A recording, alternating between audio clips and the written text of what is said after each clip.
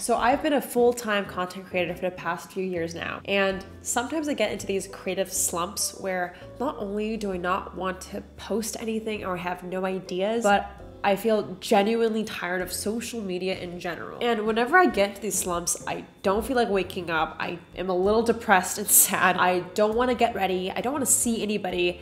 And this cycle can happen for weeks on end. And recently I've been in one and I'm still coming out of it. To be honest, I don't make a ton of videos where I haven't fully solved the thing I'm going through, right? Like I go on YouTube to discuss how I overcame something, how I got so many views. But in this video, I have not done that yet. I've maybe done it in the past in small iterations, but I'm still in the midst of my creative slump, and I'm just gonna share what I've been doing lately to help me get better. But it's not perfect because we're all human and we're going through all individual journeys, and shit takes a bit. So the first thing I do to get out of a creative slump is going on a walk. I know you might be thinking, Jade, what the fuck? Like going for a walk, my doctor tells me to walk 10,000 steps. Why are you saying this? But trust me, it's simple advice, but getting literally outside of your laptop, your phone, and going outside has helped my mental health tremendously. I went on a walk this morning, walked 10,000 steps, and I came back feeling refreshed and excited to talk about YouTube. Like I'm able to film this video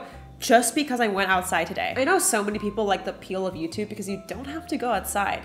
You literally can just film content and make money in your own home. But going outside is essential for your mental health just because you need to see other sceneries to get inspired, right? If you're always in the one room, it can feel really draining. The second thing is doing something called a loving kindness meditation. I know you might be thinking, Jade, what the fuck? You said go on a walk and now you say meditate?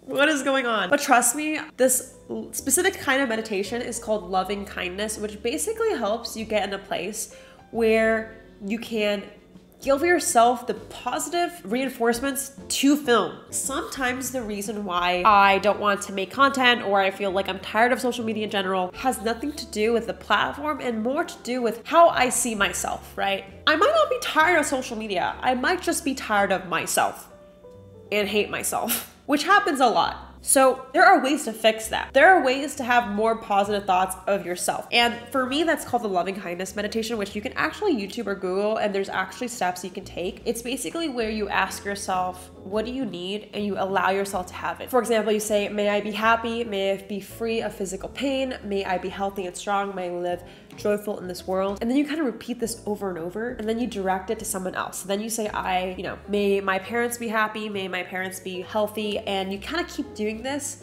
I think this is really great exercise because it's so hard to give yourself what you need, and it's easier to give other people what you need. And it kind of just directs your love for your other people to yourself, And the loving kindness meditation is something that has been a game changer. I recently started this. My therapist recommended it to me, and I'm gonna give you guys all the inside scoop.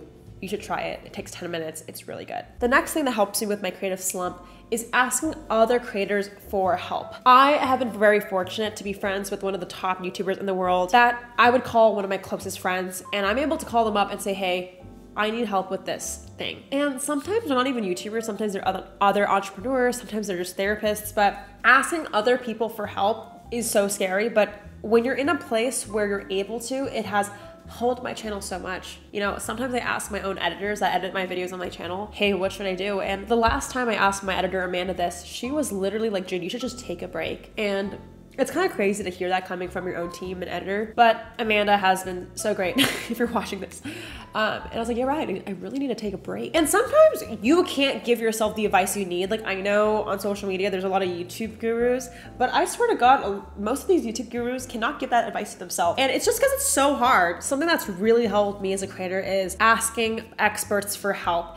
And none of this would be possible without vidIQ. vidIQ is sponsoring today's video, but they've also been such a huge partner on my channel, helping my channel grow with these two features that I love the most. vidIQ is a browser extension that helps creators grow their videos and viewership. And the way they do it is by using their AI software. And the software literally recommends video titles and ideas that will perform well. So this feature is called Daily Ideas. You guys should definitely check it out. It's free to download, guys, and literally every day will recommend you a video idea. And when I'm in a creative slump, this has been such a game changer because say I can't call up my editor, Amanda, for help, I can go to vidIQ and look at video ideas that I can check out if I'm feeling like I want to post that day. If I don't feel like I need to post that day, I can save it for later. And what's also great about vidIQ is they also have a SEO feedback tool. So say you come up with a concept and you're not sure it's going to perform well, vidIQ will literally tell you based on the keywords of that title how it will do. And this is such a game changer just because sometimes as a creator, you don't want to be thinking all the time about YouTube, but you can rely on a tool like vidIQ to help grow your channel and let them give you advice on what to do. If you guys want to sign up for free, just check the link in my description box and sign up today. It is an affiliate link, so it helps me out every time you sign up, and I truly appreciate it if you do. All right, back to the scheduled video. The next thing that has been helping me a ton as a creator is taking a break when I need to. I am not very good at this. To be very honest, I have not successfully taken a break on YouTube since I was probably 16. Holy shit. I've been posting consistently for 5-6 years straight. I have not taken a break on YouTube, and it's because I feel a lot of pressure to keep going. And lately, I've just been feeling very tired and very sad. Sometimes I read negative comments and it makes me feel down. And I think it's just that, like, I really like making content. Don't get me wrong, like, I love making videos for you guys. You guys mean the world to me. Sometimes it's just like those 2 comments that on a bad day that literally make me want to quit everything. And I know I shouldn't quit everything. I should just take a break, turn off YouTube, and just do something else. And maybe this is helpful for any of you guys who feel like you can't take a break because you're grinding or you're trying to make more money, but take a break if you need it. It's going to help you in the long run. And I'm just gonna do just that. I'm gonna probably take 1 or 2 weeks break and come back to you guys very soon. Don't worry, I have some scheduled videos I pre-filmed, but yeah, personally, I might just need to take a damn break, and that's okay, because I just need to feel refreshed again. And that might be me just taking a step away. Okay, my next tip, this has actually been really fun for me, and I love this tip, and it does work really. It's watching your old YouTube videos. I know most of us can't do this without cringing heavily. I know I used to be like,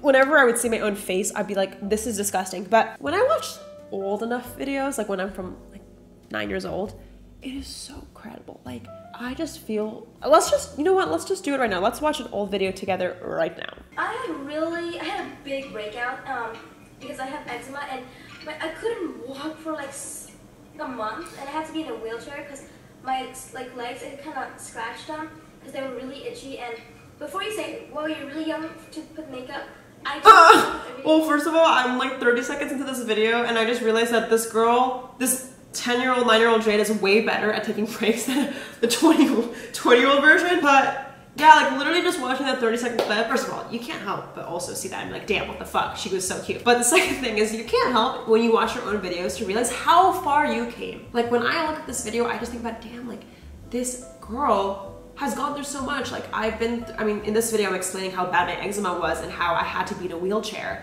Literally I could not walk. And it just gives me the perspective of like, you're more than just a YouTuber. You're more than just a content creator. You're literally someone just documenting your life, and you've been through so many more experiences and identities than just being a content creator. So watching my old YouTube videos has been so helpful. And even if you're not able to watch your old videos just because you've been starting recently, I just really recommend to watch a YouTube video that you used to like maybe an old YouTuber, and look at their videos and see how shitty their content was before you got to yours, right? Like I find that just watching anything that reminds you of where you first came from or started is super comforting and helps you kind of come back to your roots.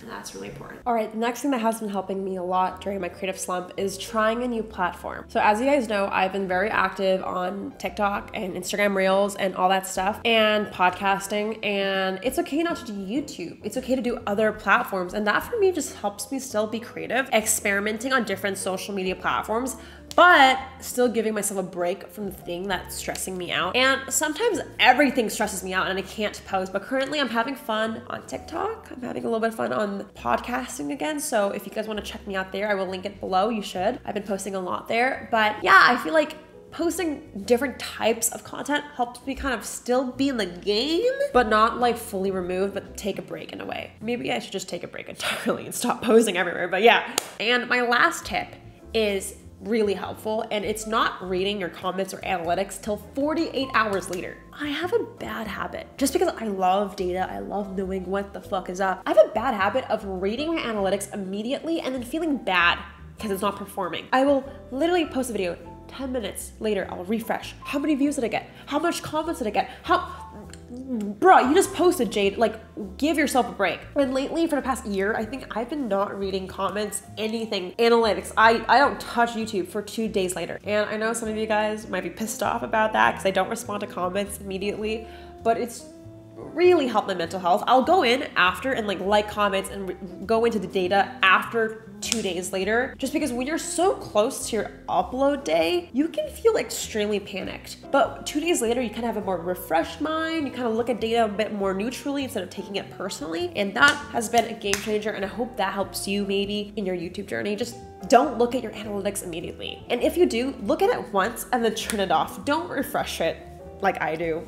Don't do that. You do not need to do that. Go outside, go on a walk, and just do something else. Literally, sometimes what helps me most as a YouTuber is doing anything else. What helps me get better content ideas is living life. I made a video about this a while back, but it's like being a content creator is not about making content. It's about doing shit that you can document and share about and then sharing it to the world. And sometimes if you're not doing enough of the shit and you're too much in the weeds of making shit, you can feel really depressed and scared and sad and uninspired. So that's why I love to go on walks. I like to travel. I like to hang out with friends, and that's what makes me feel excited to make content again. So that leaves us to where we are now. And if you're in the place where you're also in a creative slump, I am literally right there with you. I have not felt very inspired, but these tips help me tremendously to get a little bit better. And sometimes that's all you need. You don't need to be fully 100% healed and always inspired all the time. But if you're like 1% more happy, more improved,